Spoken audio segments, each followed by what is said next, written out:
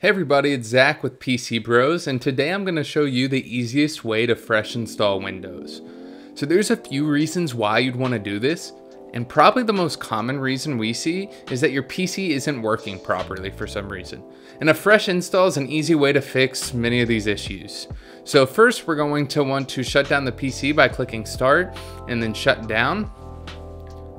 Next we're going to need a USB with a fresh install of Windows.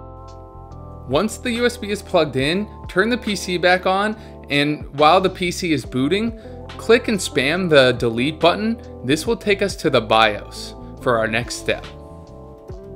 Sometimes it takes a couple seconds, don't worry, that's just the computer booting. Once we're in the BIOS, we're only going to need to switch one thing to make this work. So go to advanced mode in the top right and click on it. This will take us to a different menu. And go to boot in the right next to exit. Here you'll see boot option 1 and boot option 2. We're going to click boot option 1 and go to UEFI USB. That's what we just plugged in.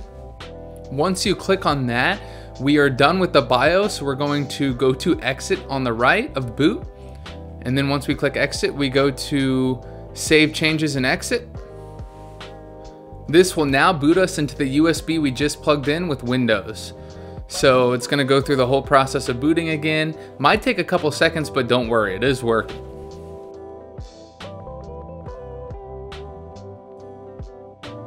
So now we're at the Windows setup screen. This is a good sign that it worked.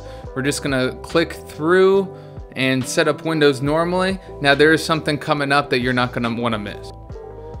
So we're gonna click the Windows we want to install. This one is Windows 11 Pro. Click accept, next, and then we are going to custom. Now this is the important part I was telling you about. These are the partitions. This is everything you have installed on your computer right now. We're going to delete these one at a time, so there's nothing. This is completely wiping your computer. This is going to make sure when we install Windows, it's completely fresh, like you're getting a brand new computer.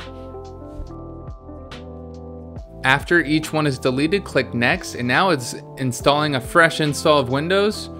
And after this, all you have to do is set up Windows, create an account, and you'll pretty much be good to go. Now at the end, I'm also going to show you how to activate Windows, so stay tuned for that. Now this is how you activate Windows. Go to Start, type Activation Settings. This will take you to this menu. As you can see, we do not have Windows activated yet. Go to Change Product Key, click Change, type in your product key, and once you type it in and it is correct, it should look like this with the green check mark. Thank you so much for watching. I hope this was helpful. If you did find use from this, please like and subscribe for more tips.